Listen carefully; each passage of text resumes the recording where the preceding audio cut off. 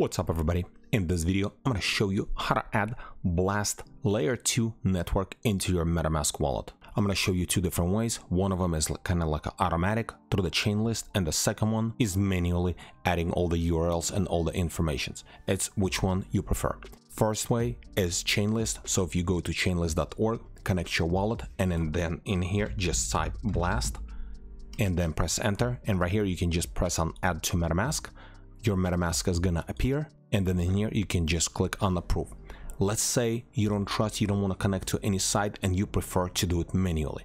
So what I'm gonna do, I'm gonna press on cancel, and then in here we're just gonna open up MetaMask, and then right here we're gonna press on settings and then network and then add network. So once this window is gonna appear, what we need to do, we need to press on add network manually. Once you do that, in this window we need to put all the information here.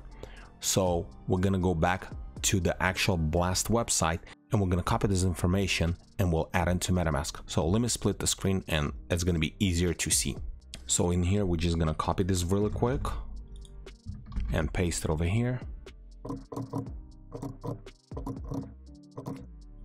And this link I'm gonna leave in the description below, and this is actually from the blast.io website, so this is legit one, not like from third-party website like Chainlist, even though I trust Chainlist, but not everybody does. So we're just gonna do this manually and then press on save, and that's it.